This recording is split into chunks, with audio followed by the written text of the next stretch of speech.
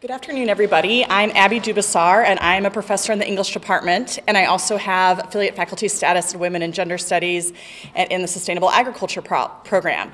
And those multiple identities that I get to embody in doing the great work that I enjoy doing here at Iowa State are representative of my title here, Farmer Woman Persuader. So I'm going to talk today about some preliminary findings from an interview study that I'm conducting that just started this past fall. And this is a multi-year study, and it's based on interviews with any individuals who both identify as women and as farmers, including folks in Iowa and beyond.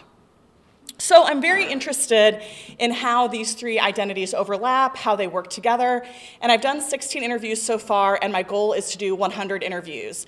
And I'll remind you of this at the end of my talk, but if you identify as a woman and a farmer or know anyone who does, I hope you'll encourage them to contact me to participate in my study. So here are the research questions, really broadly, that I'm thinking about. The top two are: what persuasive strategies do people use to identify as women and farmers? And I have several published studies about how, in discursive means, writing, speaking, other historical documents, can we see women talking about farming in very specifically gendered ways in order to solve problems, in order to gain autonomy, lots of different reasons. So I'm very interested in how contemporary practitioners do this, and also, secondly, how does gender matter to these strategies?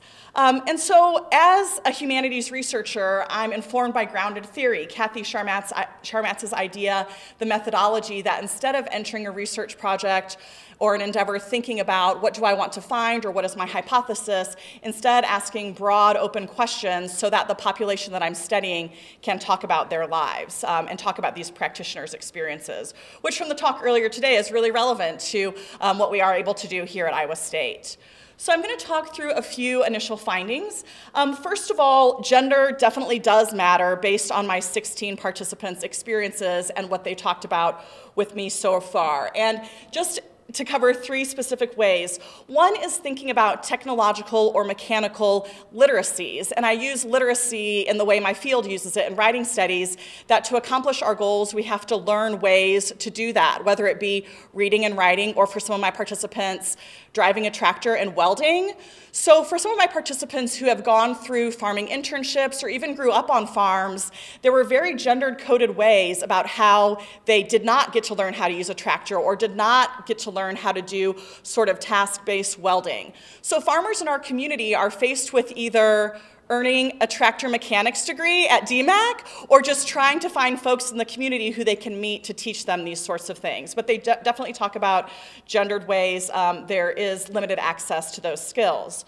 Also, this idea of strategic masculinity, that there's a trend in my findings so far that women farmers at times will ask someone they know who presents as masculine to do something for them that they've faced barriers finding them, been able to do themselves, whether it's buying a greenhouse from Craigslist or getting someone at an auto shop to talk to them and take them seriously. This idea of invoking strategic masculinity has recurred.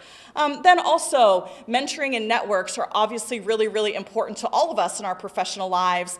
And for traditionally marginalized populations, such as women farmers, this is very important. So sort of thinking, a lot of women are thinking about how that works. Participants in my study are also thinking about food as a feminist issue and women in the food system and the ways that we have gendered expectations for our food, gendered expectations for our farmers. They describe farmers' market experiences of folks assuming different identity markers for them with gender based on the sort of food that they are selling. So if you know anyone who's a woman farmer, please encourage them to participate in my study, and thank you for listening.